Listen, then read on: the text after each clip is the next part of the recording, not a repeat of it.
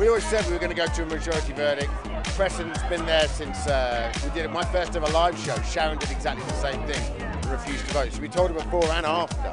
And we thought it might happen during the break when we find out who's in the bottom two, bottom three. We always kind of know, think of the devil, we always, don't watch my words here. No, we always know who's going to be in the bottom two just in the break before. But we never know which way the judges are going to vote. No one upstairs in the galleries knows which way the judges are going to vote. We decided if she wasn't going to vote, her two acts are down there, we'd go to a majority verdict. She said she wasn't going to, and then she said, come back to me and we'll do deadlock.